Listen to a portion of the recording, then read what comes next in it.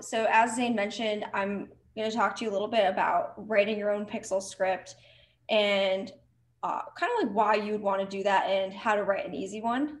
So this should be pretty quick. So basically, to back up a little bit, PxL scripts are the API for working with data in Pixie.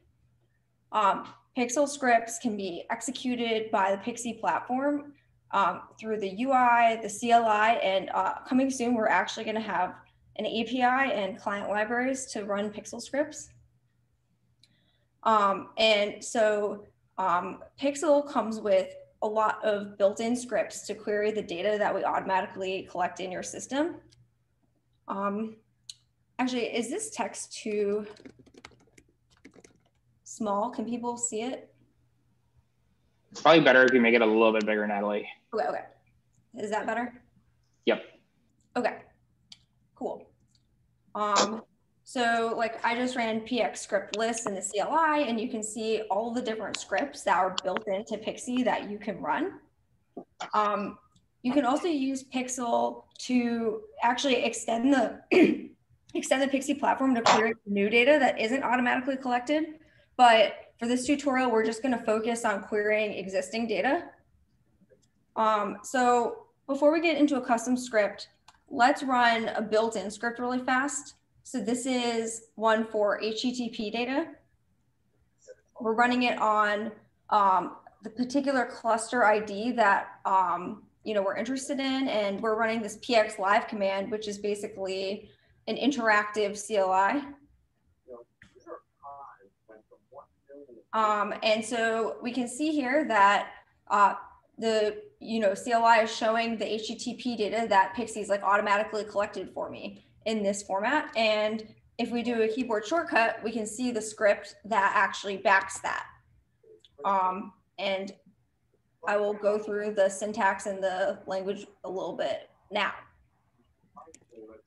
So in terms of the use case, like why am I writing a script? So imagine that in your Kubernetes cluster, you're really interested in analyzing the volume of traffic coming in and out of each pod, like the total bytes received by that pod over the network and the total bytes sent by that pod over the network, because you're interested in knowing if that traffic is spread evenly across pods for your various services. So that's the little mini use case that we're working with today. So the kind of prereqs, I've installed Pixie in my cluster, and that is what I'm trying to analyze. So every PxL script basically begins with this line. And I'm going to set the syntax to Python because the PxL language is actually built to be valid Python. And we also built it to follow the Pandas API because we didn't really want to invent a brand new query language. We wanted to build on something that people were already familiar with, already had a community. So that's why we made those decisions. So when I do import PX, what I'm doing is I'm saying import the module that I can use to query my Pixie data. We'll build up this script over time, but the next thing that we'll do is we'll instantiate our first data frame. So data frame is Pixie, Pandas, and also project like Spark's way of representing tables. And so you can think of it as just like a table with rows and columns. So we'll say df equals px.dataframe, and we'll ask specifically for the constats table. So you can look in our docs, the various tables that we have, but I can just tell you that the constats table tracks various statistics about the traffic in and out of, in and out of your cluster. And we want to give it a start time of 1 minute ago to now. And we'll actually manipulate this table, but I like to build stuff up more incrementally. So let's do our equivalent of a console log or a print line and do px.displaydf. And so what this is going to do is output this table that I've initialized on line 3. So if we run that, we're going to do the same px live command, but we're going to do -f for file and tutorial.pxl, which is the file that I have. And we can see that it has worked. I have written a script on the fly, but this data is like very low level. It's like a low level time series of connections opening and closing to particular addresses. So we're going to have to do some work to aggregate this information. And we're also going to need to make this data in terms of pods, because that's the unit that I'm interested in analyzing.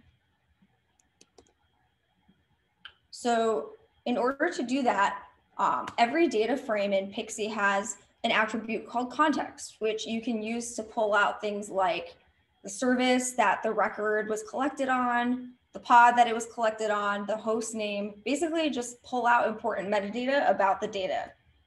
So we're going to get a pod column by doing df.context ctx and access the pod attribute. Then we mentioned that we actually wanted to aggregate all this data to be one row per pod of the traffic coming in and out in terms of bytes. So what we want to do is do an aggregate in PxL. So we're going to say df equals df.groupBy, because we want to group by the pod column. And we want to aggregate the bytes sent. This is our output column. And the input to it is the bytes sent column. And we're going to run px.sum on it, which is our function that sums up values. And we want to also do bytes received, which is basically the same thing.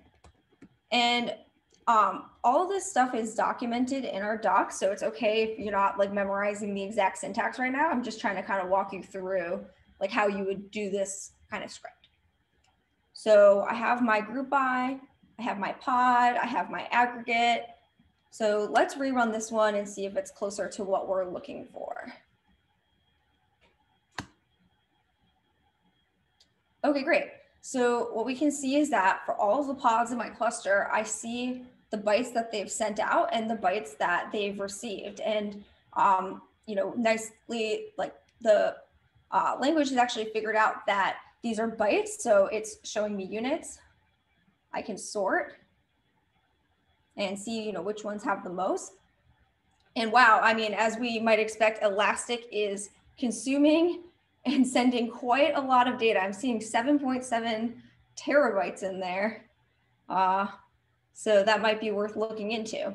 But one more thing that I want to do here is actually pull out the service that these pods are part of, so I can make sure I'm looking per service if the traffic is spread evenly. So I'm just going to make a couple more edits. So just like we pulled out pod, let's pull out service. And we're going to also group by service as well. And since I noticed that there was a problem with Elastic potentially, like maybe it's normal, but I just want to look into it more to see that volume of the traffic, let's filter it down to a particular namespace.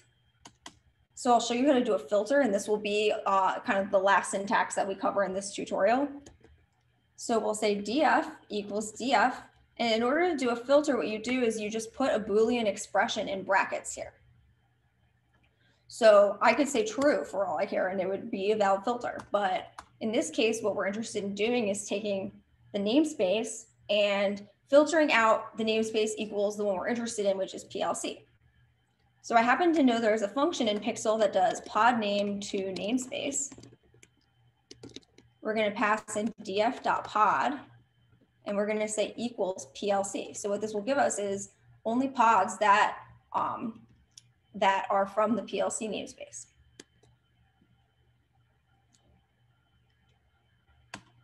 So we'll run that. Okay, great. So what we can see is that now we have the service, and we know that all of these are from the particular PLC namespace. So we can see, for example, that for this cloud proxy service, that we have, you know, 3.4 gigabytes into one pod, 2.7 to the other. That's probably pretty close, but are sent by that pod. But then we have maybe double in compared to out. So like maybe that's worth looking into, but other ones are looking a little bit more even, like the API service. And so like this is actually a script I can keep around and reuse if I ever want to investigate this type of question in the future. I'll just show you one more thing, which is the kind of like portability of these scripts. So we're going to go to the Pixie UI, and we're going to open the Scratchpad, which is a place you can put a new script, and open the editor here and run this script.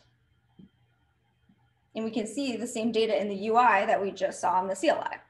So we have a lot of great scripts already, but I think that we've really just scratched the surface in terms of what we can do with PxL scripts. So we would love to see the scripts that you write and the scripts that you think would be useful to other people in the community. So Ishan, after this, will be sending out in his email like a link to the tutorial for how to push PxL scripts to GitHub if you're interested in doing that. And we would love to see your scripts, and let me know if you have any questions.